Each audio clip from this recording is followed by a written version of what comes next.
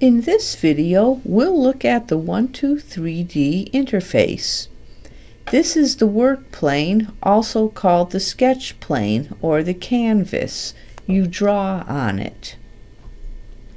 This is the design menu, and many of these options have submenus. This is the undo and redo arrow. Here you'll find tools for operations you can perform on the model, such as move it, align parts, smart scale it, measure it, and smart rotate it. Here is the primitives bucket.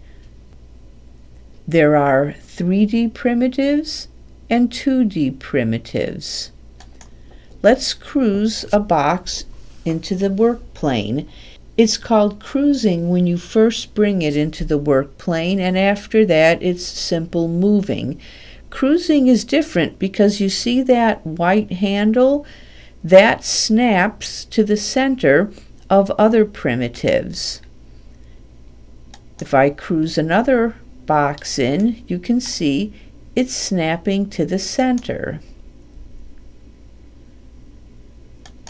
This cylinder is also snapping to the center, as is this cone. The 2D primitives also snap to centers when cruised to the canvas. Now notice that glyph at the bottom.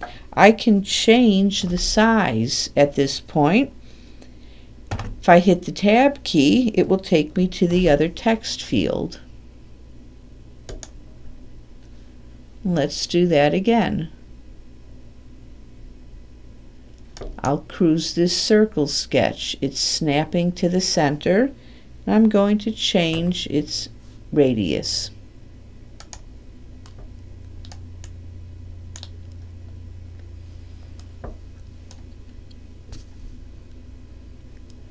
When I select a solid, this glyph comes up with all these options.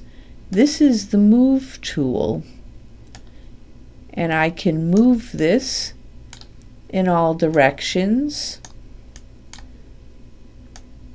and tilt it.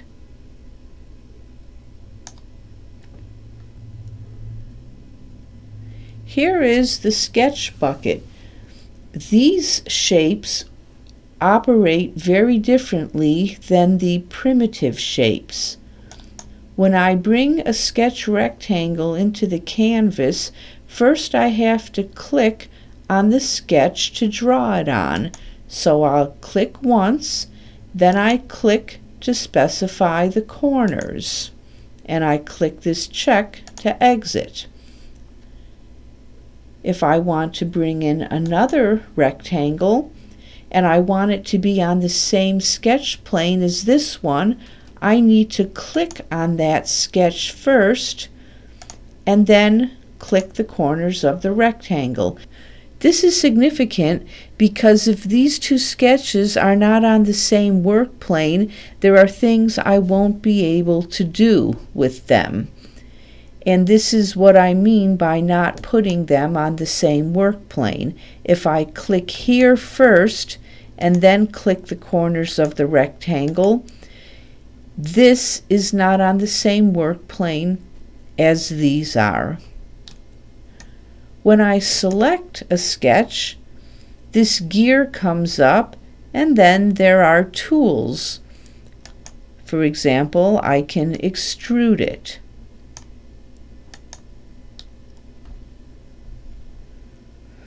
The sketch bucket also contains different kinds of lines, arcs, trim and extend tools, and offset and project tools. This is the construct menu.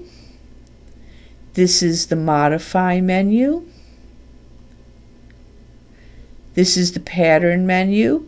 I can arrange solids and sketches in these patterns or mirror them. And this is the grouping tool.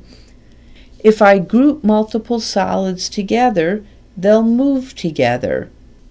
This is the Combine tool that does permanent operations to multiple parts. For example, it will merge or subtract them from each other. This is the Measure tool, the Text tool, and the Snapping tool, by which I can snap one piece to another. And this is the Materials tool. I can paint colors onto them. The clear glass is useful for seeing problems that might be inside. Here's a link to go premium, sign in, and here are links to help. This is the View cube. When I hover the mouse over it, this house and drop-down arrow will appear. Click on the house to return to the default position. Click on the drop-down arrow to select Orthographic, which is nice for aligning parts. And Orthographic, combined with clicking on these different views on the View cube, can help you with your modeling.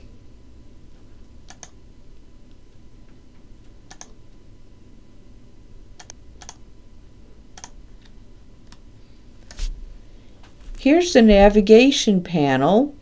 Here's the Pan tool, meaning I can slide the model around the screen. Here's Orbit, which means I can move around it. However, I can do the same thing by holding the right button down on the mouse. And if I hold the scroll wheel down on the mouse, I can pan. Zoom lets me move in and out. This fits the model to the screen. Here I can display the model as materials and outlines, materials only, or outlines only. Here I can hide solids and meshes. I can turn the grid on and off here. I like to keep this tool off. This is grouping while snapping. I don't like to have the parts automatically grouped together when I snap them together, so I keep that off. This tool lets me toggle snapping on and off. By snapping, I mean what the model snaps to as I move it.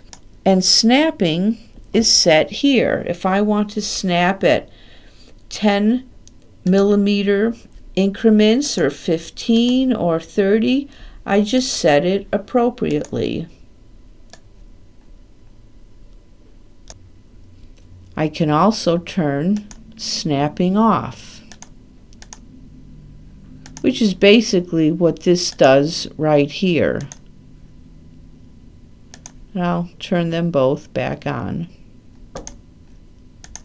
If I click on Edit Grid, I get this dialog box. I can change the grid's units. Right now it's in millimeters, but if I click inches and update, you can see it's now in inches. I can adjust the width and height of the boxes, and I can even set a preset for the exact 3D printer I plan to use. Now it's taken on the proportions of the MakerBot Rep 2. Here's the parts bin. I can find all sorts of great things to bring into the work plane, such as hardware.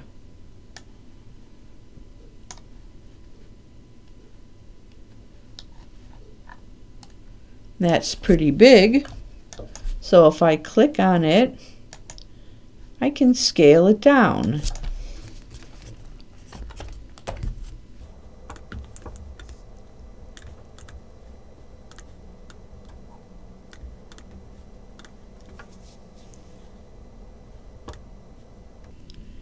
And that's an overview of the interface.